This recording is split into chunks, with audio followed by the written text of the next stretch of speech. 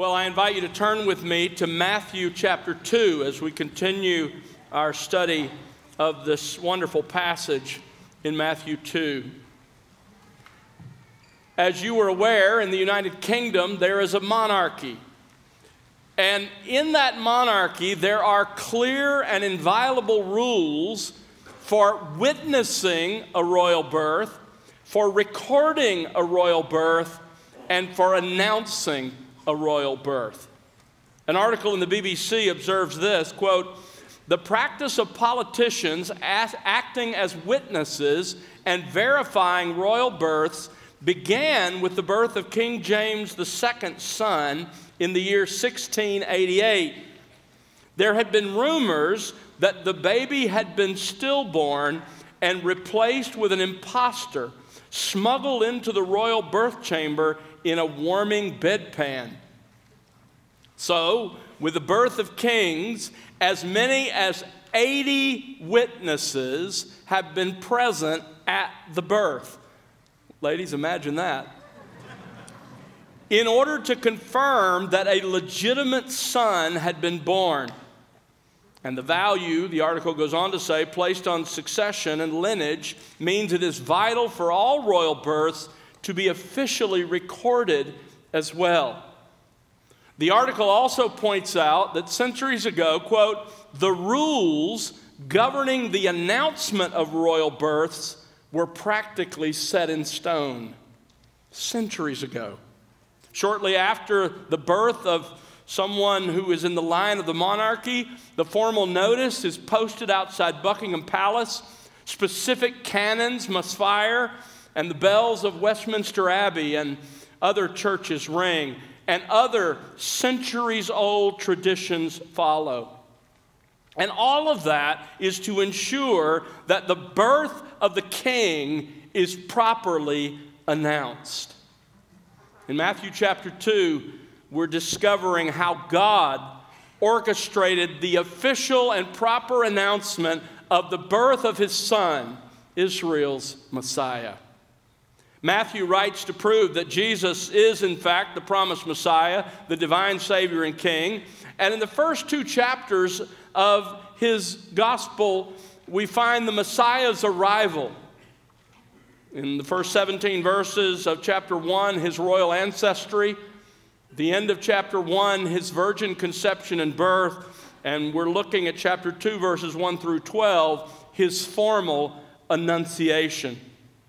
Last week, we began to study this account. Let's read it again together. Matthew chapter 2, beginning in verse 1. "Now after Jesus was born in Bethlehem of Judea in the days of Herod the king, magi from the east arrived in Jerusalem, saying, 'Where is he who has been born King of the Jews? For we saw his star in the east and have come to worship him.' When Herod the king heard this, he was troubled, and all Jerusalem with him. Gathering together all the chief priests and scribes of the people, he inquired of them where the Messiah was to be born. They said to him, 'In Bethlehem of Judea, for this is what has been written by the prophet. And you, Bethlehem, land of Judah, are by no means least among the leaders of Judah, for out of you shall come forth a ruler who will shepherd my people Israel.' Then Herod secretly called the magi and determined from them the exact time the star appeared. And he sent them to Bethlehem and said, 'Go and search carefully for the child, and when you have found him, report to me, so that I too may come and worship him.' After hearing the king, they went their way, and the star which they had seen in the east went on before them until it came and stood over the place where the child was. When they saw the star, they rejoiced exceedingly with great joy. After coming into the house, they saw the child with Mary his mother, and they fell to the ground and worshiped him. Then, opening their treasures, they presented to him gifts of gold, frankincense, and myrrh. And having been warned by God in a dream not to return to Herod, the magi left for their own country by another way." We're learning in this paragraph that God used the magi to identify and to formally announce Jesus as the Messiah. This passage reveals his identity as the promised Messiah in three ways. Last time, we discovered just the first of those ways in verses 1 and 2, and that is the surprising annunciation of the Messiah. It's surprising because it came through a group that are referred to as the magi. So we took some time to look at this group. We started by considering the magi's arrival. Verse 1 says they arrived after Jesus was born in Bethlehem of Judea and in the days of Herod the king. We also learned last time that it was at least 40 days after Jesus' birth that the Magi arrived. They were not at the stable the night of Jesus' birth, but it was less than 2 years after Jesus' birth. And when they arrived, they didn't come to Bethlehem. They came instead to Jerusalem. Now, we also considered the Magi's identity. They were members of a Persian priestly caste, teachers of science and religion. Their religion was Zoroastrianism. In other words, they were pagan idolaters who had been involved in practices that the Old Testament forbids, such as astrology and divination. But as we'll learn next time, they were amazingly changed. But this caste had one unique duty. In their own culture, they were often responsible for anointing new kings, which makes them very important to this story. What was the Magi's purpose? Verse 2 says they came asking, "Where is he who has been born King of the Jews?" That's why they came. And they weren't asking about the birth of just any Jewish king. Verse 4 makes it clear that they were asking where the Christ, the Messiah, had been born, and that prompted Herod to ask the same question. These men came to Jerusalem because they were convinced that Israel's divine Messiah, one destined to be a world ruler, had been born.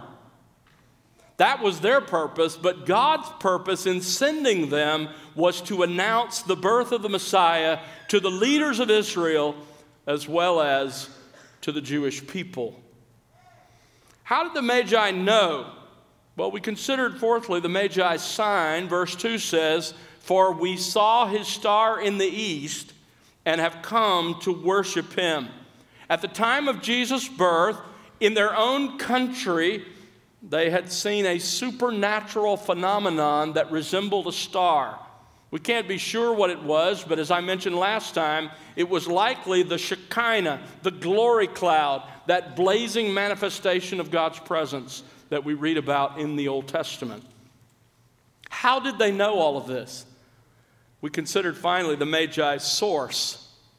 For nearly 600 years before the birth of Jesus, since the Babylonian captivity, devout Jews had lived among the Persians and had shared their scriptures with them and the promise of a coming Messiah.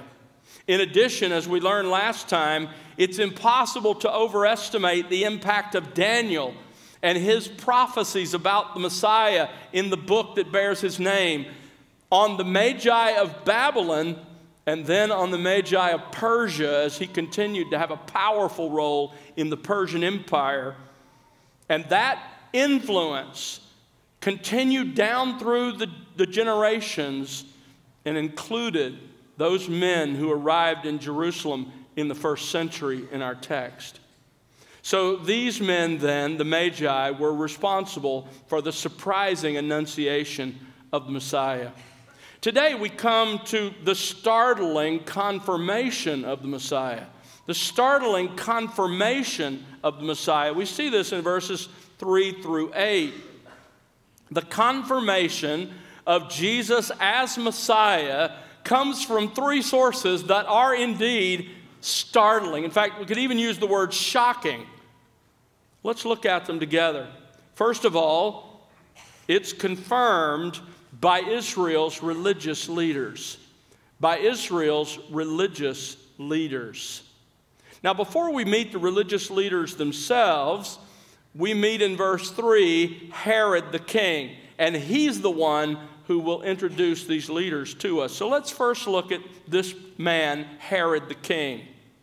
In the year 40 BC, Rome appointed Herod king of Judea, and within 3 years, he had crushed all opposition to his rule. This is the man who came to be known as Herod the Great. His greatest achievements and what lay behind that title, the Great, were all architectural. He built, for example, magnificent cities like the beautiful port city of Caesarea Maritima on the Mediterranean. I've visited there, as have many of you from our church with me. You've seen the ruins of that magnificent city. What you see on the screen is a rendering of what that city would have been like in its heyday, described by contemporary sources. It was truly a magnificent city, and he, Herod the Great, was behind it. He also built incredible palaces, like the palace at Masada. Again, I've been there, as have many of you, and today it's in ruins, but here is a rendering, a recreation of what it would have looked like when it was first built and in its heyday.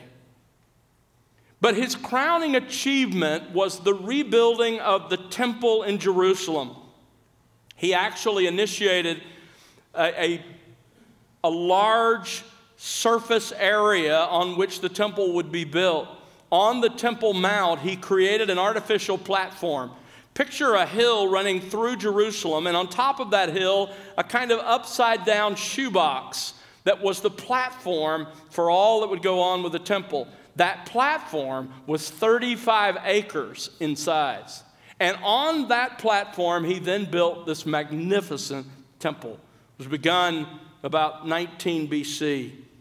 He was the Great, but trust me, it was solely because of his architectural abilities.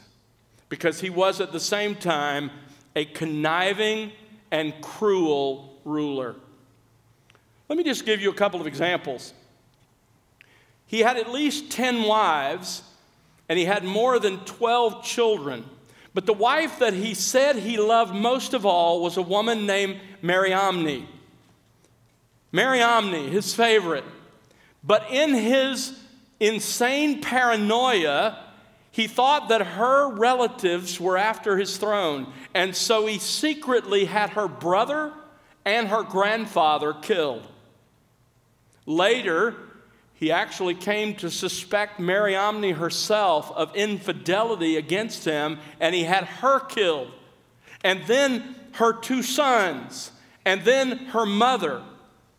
Here in Matthew 2, he orders the execution of all the male babies 2 years and younger in Bethlehem. In the year 4 BC, after the incident in our text, and 5 days before his death, he had his favorite son executed. And just a few short days before his death, he ordered that hundreds of leading Jews be arrested, and that on the day of his death, all of those Jewish people be killed. His reason? Because he wanted on the day of his death there to be real mourning in the land. This is the kind of man Herod was. Clearly, he was insanely paranoid about losing his position. And rightly so. Because you see, Herod was not Jewish. He was Idumean. His father was an Edomite. In other words, he was not a descendant of Jacob. He was a descendant of Esau. He had connived and flattered and bribed and fought his way into this position in Israel. By the time the Magi arrived in Matthew 2, he had reigned for 35 years and was about 70 years of age. Nearly 20 or more than 25 years before, the Roman Senate had given Herod this title, the King of the Jews. Now go back to verse 2 and notice what the Magi said that troubled Herod. Where is he who has been, what? Born King of the Jews. Where is the rightful king? Not a usurper, not a conniver, not a deceiver who's manipulated and lied and brutally fought his way to the throne, but where is he who has been born King of the Jews? For we saw his star in the east, and we've come to worship him. Now you can understand Herod's reaction to the Magi in verse 3. Look at it. When Herod the king heard this, he was troubled, and all Jerusalem with him. Now the expression, when Herod heard, implies that he heard this secondhand. In other words, when the Magi arrived, they didn't ask for an audience with Herod. Instead, they went around the city inquiring among the people of Jerusalem. But of course, as I shared with you last time, the Magi didn't sneak into the city of Jerusalem. They arrived with an entourage, and they were the talk of the town. And so word reaches Herod. And when it reaches him, when he heard, notice he was troubled. That English word isn't nearly strong enough for the Greek word that's used here. It's a word that means to be stirred up, to be in a state of intense inner turmoil, even fear. This is how Zacharias, the father of John the Baptist, responded when he went into the temple that day to burn incense and the angel Gabriel shows up. This word is also used when the disciples were on the Sea of Galilee and Jesus was walking on the water and they thought they saw a ghost. This was their response. So Herod was in a state of intense inner turmoil. He was afraid because he faced the real risk of losing his position and of the derailing of his plans for the one who would succeed him. He was troubled. Verse 3 says, and all Jerusalem was troubled with him. For over 25 years, Jerusalem had learned to be troubled whenever Herod was, because trouble was coming. Verse 4, gathering together all the chief priests and scribes of the people, he inquired of them where the Messiah was to be born. He called a high convocation. Notice the groups he pulls together. First of all, the chief priests. That included the current ruling high priest, the others who had served previously as high priests. It also included the head of the 24 courses of priests and key members of other noble, aristocratic, influential families. These were the blue bloods of Israel. These were technically religious leaders. That's what it was on paper. But the truth is, they functioned much more like politicians. They were liberals who rejected, many of them, the supernatural altogether. They didn't believe there were angels. They didn't believe there was an afterlife. And they lived like it. The scribes, on the other hand, in this verse, were truly spiritual leaders, although not always in the right way, but they copied the scriptures at times. They certainly studied the scriptures, but the scribes especially taught the scripture to the people. That was their job. These two groups, here in verse 4, constituted the Jewish Sanhedrin, the ruling body of Israel, 71 men, 70 plus the high priest, who governed the nation under the Roman rulers. Herod then assembled this prestigious group, the Sanhedrin, and he asked them if the scripture prophesied where Messiah was to be born. Verse 5. They said to him, in Bethlehem of Judea, for this is what has been written by the prophet. You see, the religious leaders knew exactly where the Messiah was to be born because they knew their Old Testament. They knew it had been prophesied in the Old Testament. They all agreed the place was Bethlehem of Judea. Now, don't miss the point Matthew's making. He's making the point that that is exactly where Jesus was born. Go back to verse 1. Now, after Jesus was born in Bethlehem of Judea. And of course, if you're familiar with Luke's account of the birth narrative of Jesus in Luke 2, you know the same point is made there. So what I want you to see is a startling, even shocking confirmation of Jesus' credentials to be the Messiah comes from Israel's religious leaders. They say the Messiah will be born in Bethlehem, exactly where Jesus was born. There's a second startling source of this confirmation. It's confirmed, secondly, by Israel's inspired Scripture. By Israel's inspired Scripture. Go back to verse 5 and get a running start. It says he's going to be born in Bethlehem of Judea, for this is what has been written by the prophet. Verse 6, they now quote the Hebrew Scriptures.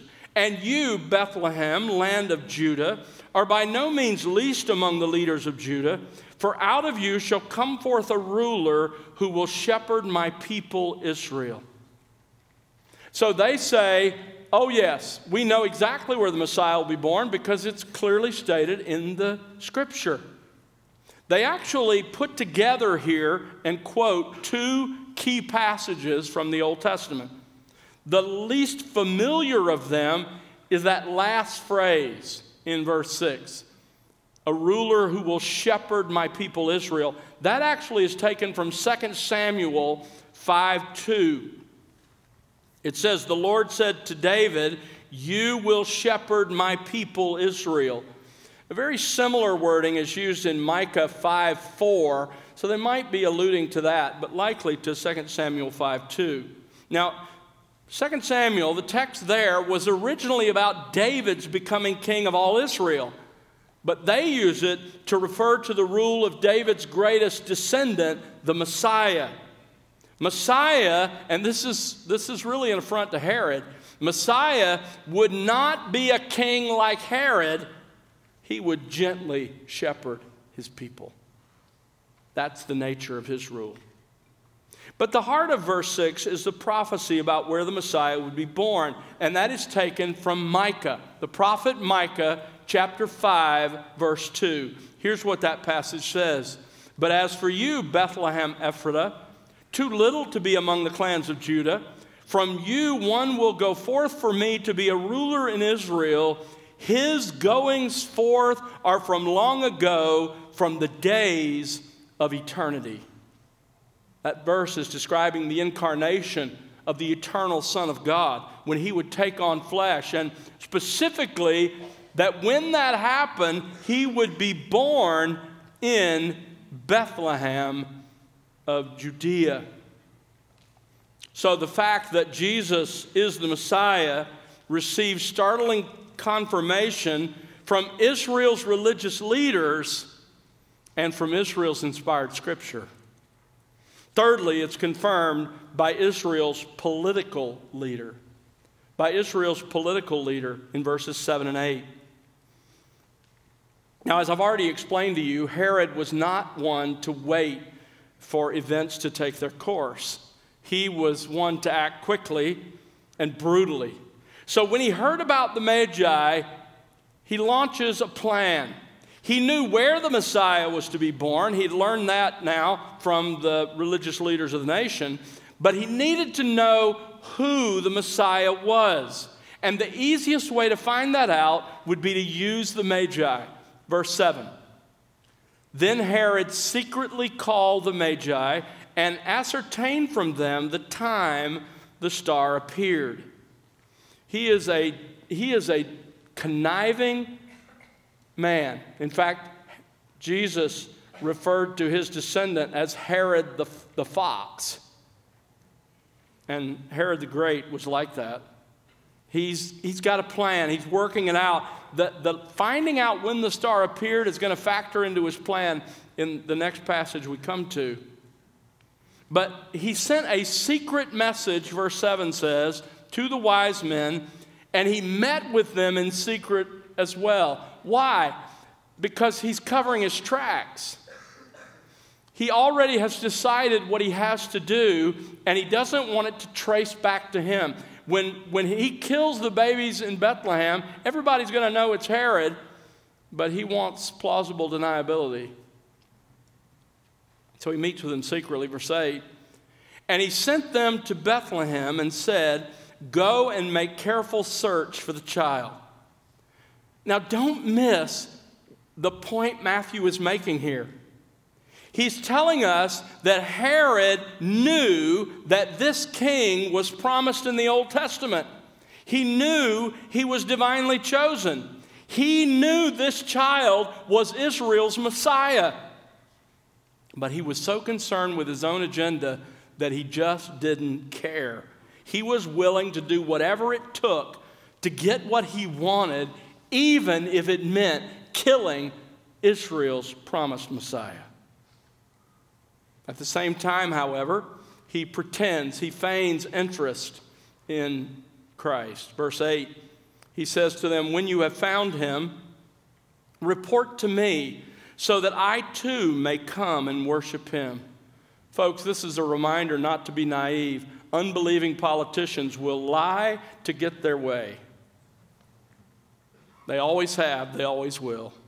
But as disingenuous as he was, Herod convinced these men. Don't miss, again, the larger point Matthew is making. Herod, the king of the Jews appointed by the Romans, believed the announcement of the magi. He was convinced that the Messiah had been born. Excuse me. He believed that he had been born in nearby Bethlehem, and he believed that he was born in fulfillment of what the Old Testament scripture had prophesied. In other words, Herod unwittingly confirms the Magi's message as true. Amazing passage. Now, before we leave this section, I want to draw out some key lessons for you.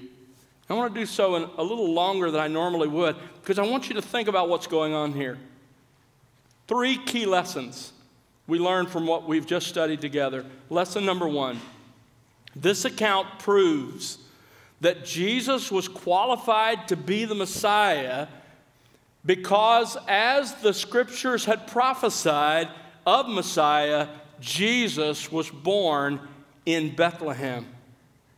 This is really important because Matthew is giving an apologetic to the Jewish people here.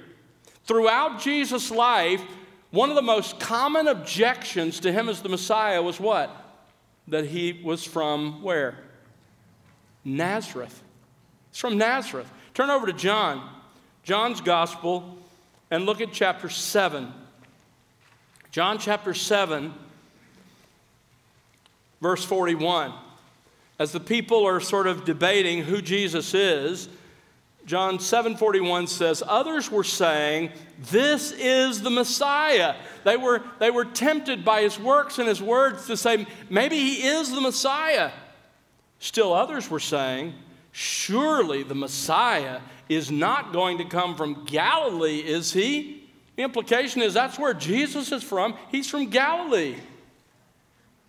Has not the scripture said that the Messiah comes from the descendants of David and from Bethlehem, the village where David was? So a division occurred in the crowd because of him. Folks, that same division occurred even after Jesus had ascended. The Jews continued to debate the reality of his qualification to be the Messiah because he wasn't from Bethlehem, he was from Nazareth. And this text reminds us that no, that's not true at all. You see, Matthew chapter 2, verses 1 to 12, proves 2 crucial facts. Crucial fact number 1, the religious leaders and the scriptural experts of the first century in the Jewish nation agreed. They all agreed that Scripture taught the Messiah would be born in Bethlehem, the birthplace of David and the Davidic dynasty. The second crucial fact we learn in this passage is that Jesus was born and originally lived in Bethlehem. He was born in the right place to be the Messiah. This is an apologetic for who Jesus really is. Christian, you can rest in your faith. He was not only born in the right family, as we learned in chapter 1, he was not only born in the right way to a virgin who conceived him and a virgin who gave birth to him, but he was born in the right place. He is qualified to be all that he claimed to be. There's a second lesson in this text, and this one is more about us. That one was more about Jesus. This lesson is more about us. This account serves as a mirror to help us see our own response to Jesus. Amazingly, in this passage, the primary ways that people always respond to the biblical Jesus are all evident here. In fact, you can look at this passage, and I don't care who you are this morning, every person in this room can see your reflection in this passage. You're here, your response to Jesus. What are the possible responses to him? The first possible response is settled indifference. Settled indifference. I mean, think about what goes on in this passage. The magi show up announcing the birth of Israel's Messiah. They show up in Jerusalem, the capital city. At that time, about 80,000 people. And those people either didn't know or didn't care. They didn't travel the 6 miles to Bethlehem to figure this out. There's nothing but disinterest. Our world is filled with people who are either ignorant of their king or utterly indifferent to him. Oh, don't get me wrong. In another month, they will have holiday meals and Christmas parties, and they'll creatively celebrate Christmas, and they'll give gifts to one another, and they'll do all of this while ignoring Jesus Christ and his right to be their king. My question to you this morning, friend, is, are you like most people? Are you like the people in Jerusalem in the first century? Do you live your own life blissfully indifferent to your rightful king? Why would anyone do that? Why would you do that? Well, the reasons are many, but there's only one root cause. It's always the same. The only reason you would ignore your rightful king is because you have no real sense of your sinfulness and what that sinfulness deserves from God. I mean, think about it practically. If you have terminal cancer, and you know you have terminal cancer, what do? The whole world stops until you have a chance to fight for your life. The same thing is true spiritually. If you really understood your sinfulness and what that deserves from God and what you will one day receive from him, your world would stop until you found the only one who could cure your spiritual cancer. But most people are unaware of their true condition because they're spiritually dead. And so they remain indifferent to the only one who can treat it. But sadly, this is a typical response to Jesus, settled indifference. A second response is religious distraction. Religious distraction. Think about it. Herod called a high convocation of those who were supposed to be Israel's spiritual leaders. He asked them where the Messiah was to be born, and they knew. But not one of them sought out the wise men. Not one of them sent a delegation to Bethlehem to investigate, to see if it was true. Bill Mounce writes in his commentary, the religious leaders of Jerusalem know from their own scriptures where the Messiah is to be born, but not even the visit of foreign dignitaries piques their curiosity enough to travel 6 miles to Bethlehem to find out if there's any truth in the report. What did they do instead? Well, they kept studying the scriptures. Ironically, the same scriptures that prophesied the child. They kept continually offering their sacrifices every day, a perfect picture of him who would offer himself for sin. They were busy with their religious duties and their religious practices, their religious activities, and they completely ignored their rightful king. Friends, this is the response of many to Jesus. They replace true submission and obedience to their king with some version of religion and religious activity. This morning, churches across the Metroplex are filled with people who are happy to be religious as long as it doesn't infringe on their self-rule, as long as it doesn't conflict with their personal agenda. From Scripture, they know about their rightful king, but they refuse to submit their daily lives to his rule. Friends, let me just say it as bluntly as I can. You can claim the Christian faith.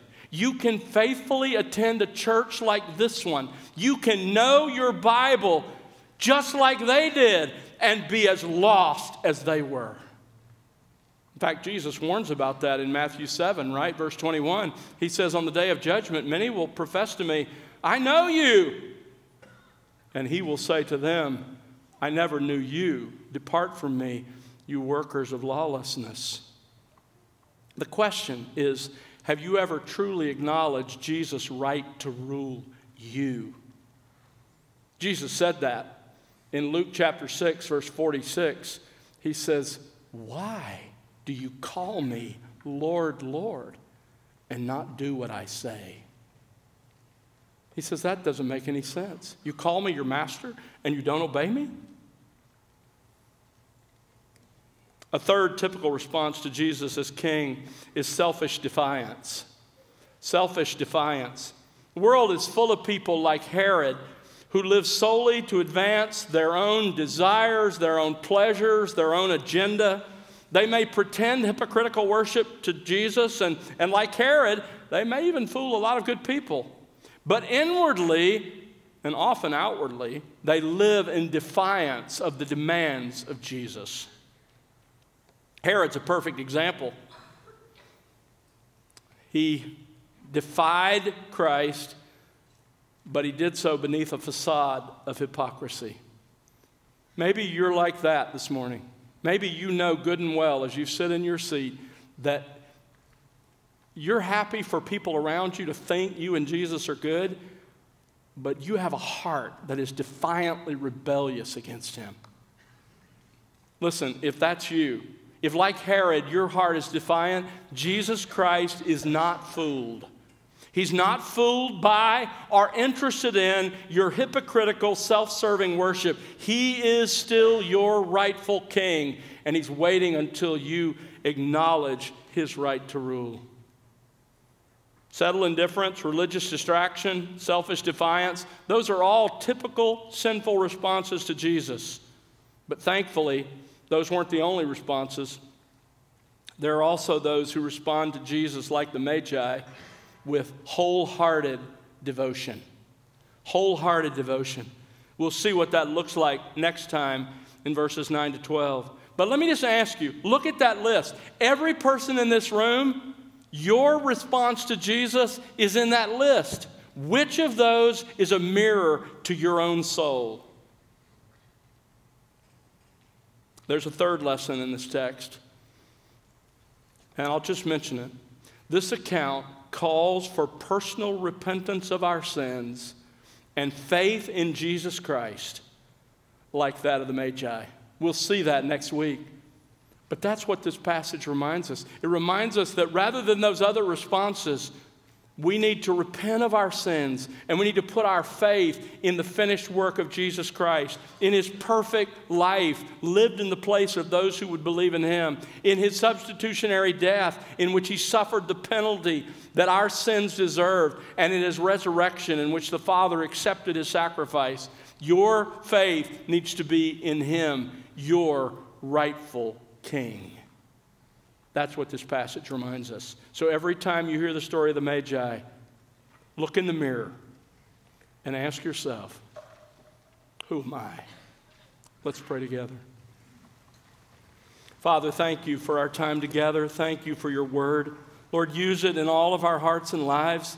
Help us to hold the mirror of the word up to our souls and see what our reflection is. And Lord, I pray for those here this morning whose response to Jesus is anything less than wholehearted devotion. Lord, may this be the day when they repent of their sins and put their faith in the Lord Jesus Christ, their only rightful King. May they humble themselves before him even today. Lord, for the rest of us, fill our hearts with love and joy and adoration for our King, in whose name we pray. Amen.